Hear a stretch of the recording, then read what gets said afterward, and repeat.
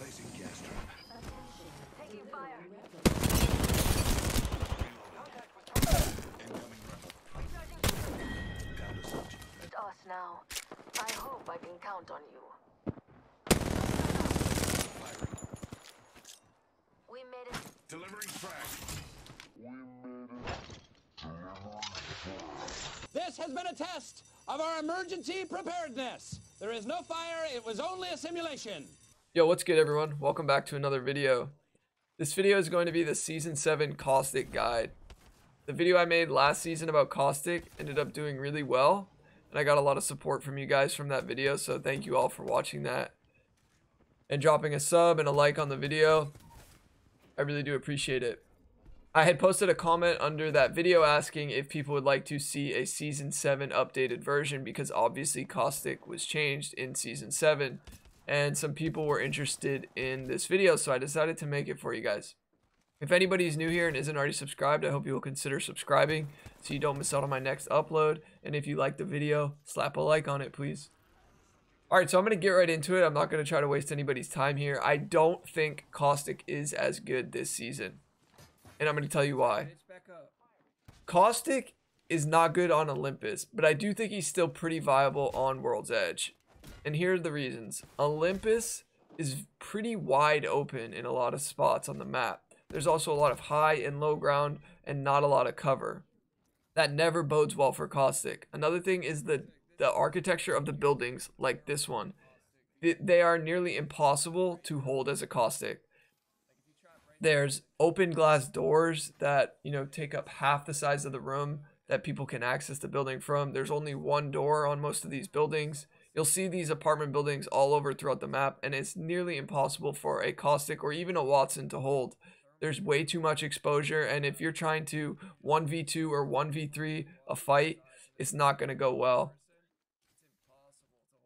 The other thing is that even if you have some teammates in here, it's not a good building to be bunkered up in with, because like I said, there's just too much exposure. Then there's these circle buildings here that just have also too much exposure. Even if you trap both of the doors, there are windows that just give you line of sight completely on you and your traps, so it's totally useless to be trying to hold them.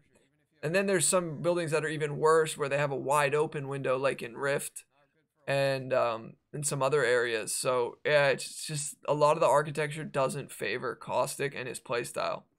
Now, as far as the update to the gas, well, yes, the gas does more damage now, but I'm not convinced that it's as effective. So enemies can now see through your gas, and that may seem like a subtle change to some people, but it's actually a really big deal. 7 seasons later, they try to make a big change on Caustic, and I don't think it makes him as good. And I'll tell you the reason being is, it wasn't always the damage that really, you know, gave you the window of opportunity to kill your enemies when you threw your gas down or your Nox gas ultimate. For me, it was stunning the enemy and giving yourself like a jump on them to start shooting them first and making it hard for them to shoot back if they came into your territory. Now, if they were smart enough to not walk into your territory, then it didn't make killing a Caustic as hard. But I've noticed I've died a lot more with Caustic this season, whether it's on Olympus or World's Edge. I can still be successful with Caustic, and I think Caustic takes more calculation than he ever has before. I used to think Caustic was a really good solo player, and I'm just not convinced he is as good as a solo anymore. I feel like you need teammates to be executing your pushes together and using your gas in a more calculated way, I guess is the best way to put it. He still can be a very strong legend, and you just have to know his strengths and weaknesses. Having him caught out in the open is terrible for him, and it's nearly impossible to completely avoid that on Olympus. World's Edge, though, I'm familiar with the map and ways to play Caustic and hold certain areas with him, so I do think that is also like a bonus, but the architecture definitely favors Caustic more. Some ways that I think you guys should try to take on playing Caustic, like that you should adapt to, is focus more on, if you're going to use your ultimate or your traps, you have like a small window of opportunity, smaller than before, to get the jump on your enemy and shoot them. Sure, if they're low the gas is going to do more damage and potentially could knock. If they want to hang around in the gas, well, that's on them, and they may end up getting knocked, but they still have to be in it for a few seconds, if not more, for it to really knock them. I mean, so it's not really likely that they're going to be doing that unless they're just really trying to ego challenge you, or unless they're already low on health. That's the only way they're going to get knocked from the gas. But now it gives the enemies more confidence to fight in it because they can see through it. They are still slowed and like stunned, but they can see through it, so it makes them feel like they can win the fight easier. And they can still shoot you pretty easily. So I've noticed, like I said, I'm dying a lot more in times where I didn't feel like I used to die. Now, don't get me wrong, Caustic can still be in the meta, but I just feel like for on Olympus, he's just not that good. And so my world, the games that I've been playing have mostly been in the ranked lobbies, and you just don't see a lot of Caustics. I'll talk about that more in a second. But this is some of the tactics that I think you guys should start to use if you don't already. I'm going for the res here. I shot the trap preemptively. The lifeline's challenging me. I think it gave her some confidence because enemies might have some more confidence now because they feel like they can see in the gas. But still, that's the window of opportunity. You want to get on your opponent and hit your shots, obviously, during that time. But that should give you the upper hand. And that right there is when Caustic is at its best. So like I was saying, I'm playing a lot in the ranked lobbies, and I tried Caustic out at the start when I first got into, you know, the Diamond, Master, Predator lobbies, and I wanted to see how he felt on this map. And so right here, you see I got beamed, but I'm going to throw my ultimate down because I did get some shots off on them as well. And that's an opportunity right there where my teammates need to drop on them because that team is in my gas. And that is the window of opportunity. It's pretty quick, but you need to execute on that. And if you don't, then Caustic without his gas right there against a good team, he can be rendered useless essentially. So you see here, I'm challenging the Gibby, but I do have to drop because Gibby has his bubble and I don't have much cover. This was actually against a really good team. We barely did win the fight, but we did. It was against Complexity Lou, Rogue, and Dropped. And so right here we had the Bloodhound weak. My teammate kills them. And then so it's a 2-on-1 against Dropped. And then so me and my teammate are just going to drop on him. And we are going to be able to win this fight.